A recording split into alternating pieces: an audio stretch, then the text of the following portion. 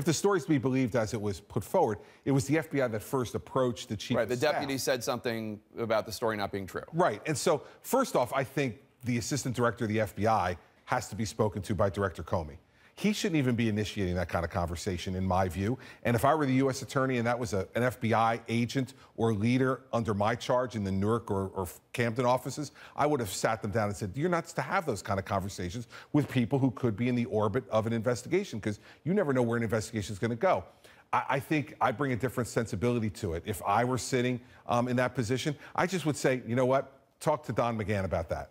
The White House counsel. Right. If you got something to say about that, talk to the White House counsel about it out of an abundance of caution. Now, I don't think that Reince thought he was doing anything wrong. I really don't. And I have an absolute confidence in his integrity.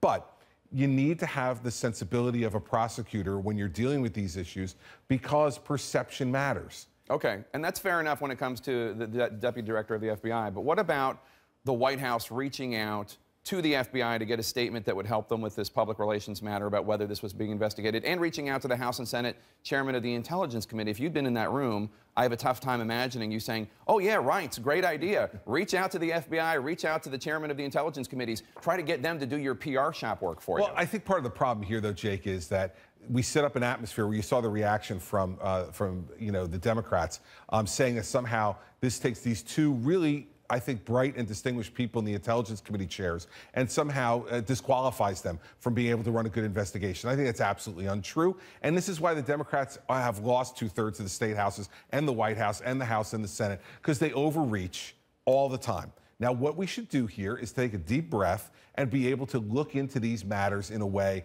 that the American public will think has integrity to it.